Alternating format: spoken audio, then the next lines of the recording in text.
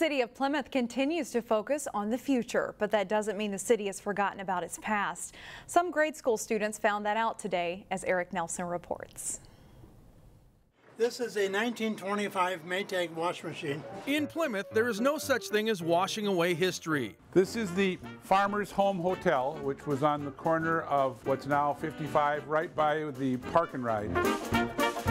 It's all about preservation of the past at the Plymouth Historical Society. Mission Farms was developed out here in Plymouth to be a home for those people who were what we would today call homeless. The city has an impressive pedigree. Oh, yeah, that's creepy. And a group of kids from Oakwood Elementary School saw that up close on Tuesday. We bring the kids out here to show them what the big woods look like.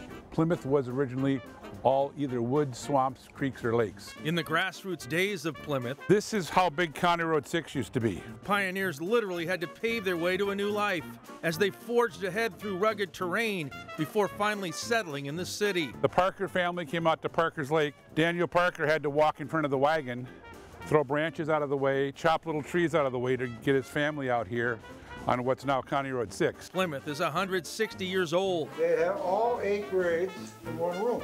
And a trip to the Historical Society is like traveling into a time tunnel. One of the top draws is a 1925 Ford Model T. This truck has been in the family since 1925. My great-grandfather, Henry, used this truck to bring produce down to the farmer's market. The truck is still in tip-top shape and is a glimpse into yesterday. The grade school kids saw some cool artifacts and even sat in an old schoolhouse. This is to the days of prior to electricity. It's unlikely they had ever seen a record player before. This was a unique history lesson for the kids, and they learned plenty. Knowing where they came from or how the hardships were from when our forefathers developed this land. In Plymouth, I'm Eric Nelson, CCX News. Plymouth became a city in 1858, the same year Minnesota became a state.